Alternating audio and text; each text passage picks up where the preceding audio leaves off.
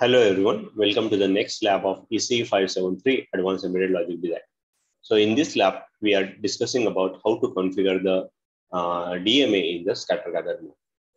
So in the previous lecture video, we discussed about the how the difference between the simple mode of the DMA and scatter gather mode, and we also discussed the register map of the scatter gather mode DMA.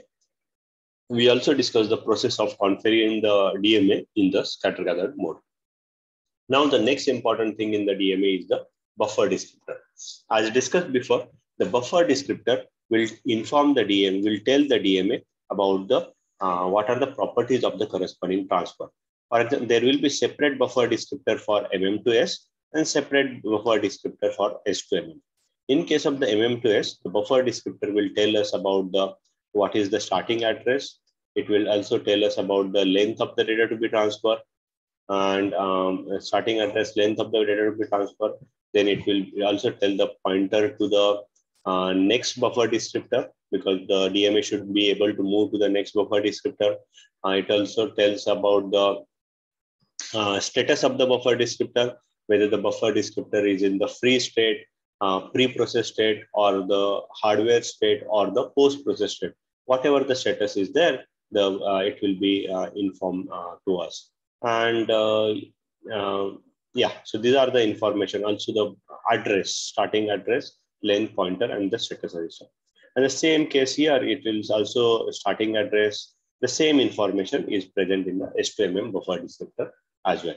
So by reading the buffer descriptor, the DMA will know what kind of transfer and what is the size of the transfer the DMA needs to perform.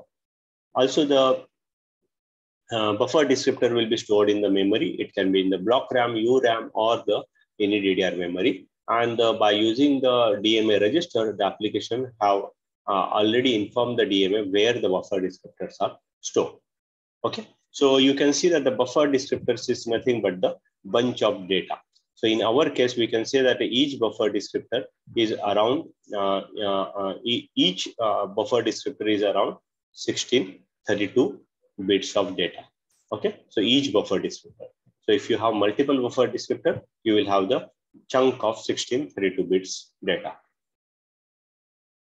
So AXI DMA operation requires the memory resident data structure, that is buffer descriptor, that holds the list of the DMA operation to be performed. DMA reads the buffer descriptor to know source, destination, data location, and amount of data to be transferred. Each buffer descriptor consists of the some 32-bit number of words. Like in our case, we can say that the up to 32-bit words. We need to create this buffer descriptor in the application, because our application determines where the data is stored, from where it should be taken up, and where it should be processed data to be stored.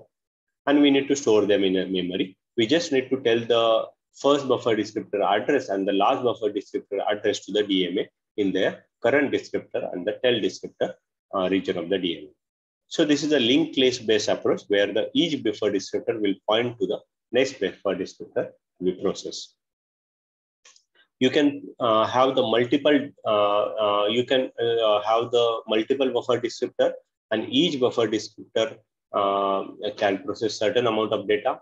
When you have the large packet, you can, or you have the non-contiguous memory, you can have the one packet span across the multiple buffer descriptor. And if you want to maintain the synchronization between the start of the packet and end of the packet, you can use the corresponding start of the frame and the end of the frame flag.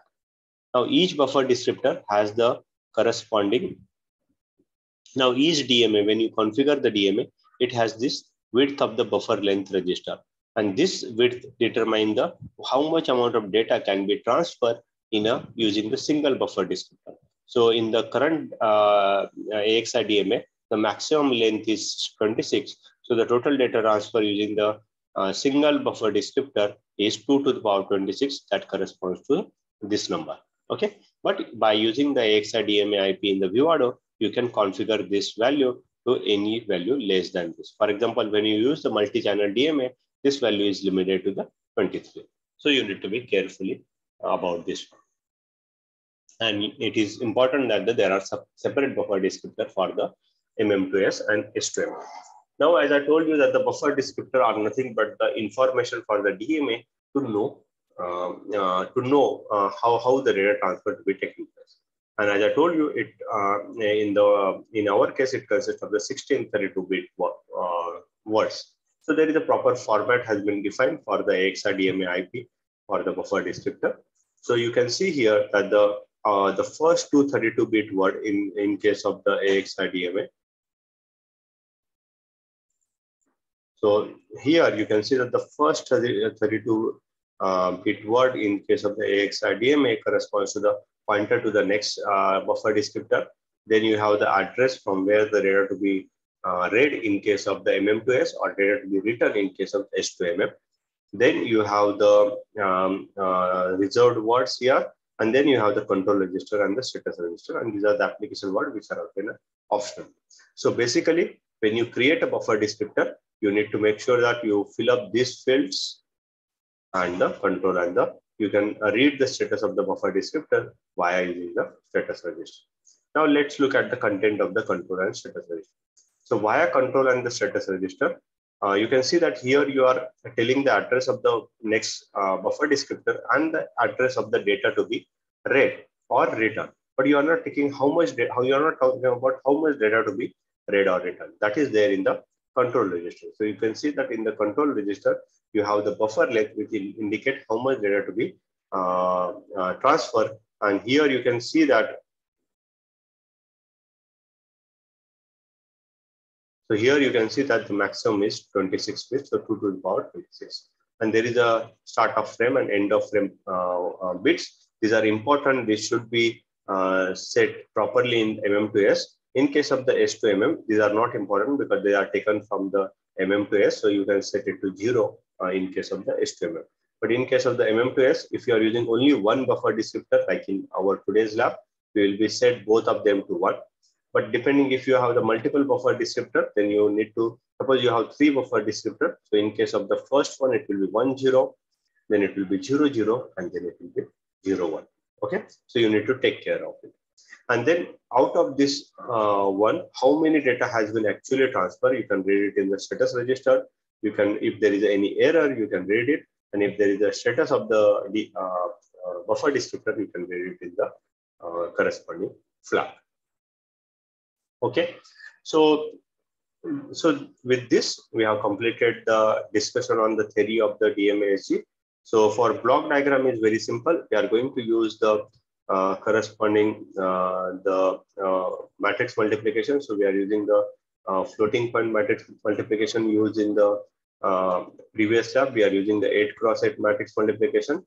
And here we are doing the pipelining in the loop 2 so that the loop 3 is unrolled. So that IP we are using. We are using the same IP twice. We are comparing the performance of the simple DMA. So you can see that this is the simple DMA. There is no SG port. And this is the AXI DMA, which is the scatter gathered mode of DMA. And you can see that there is a SG mode.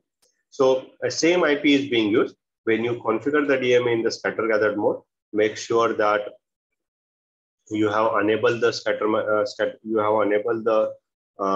gathered mode of the DMA here. So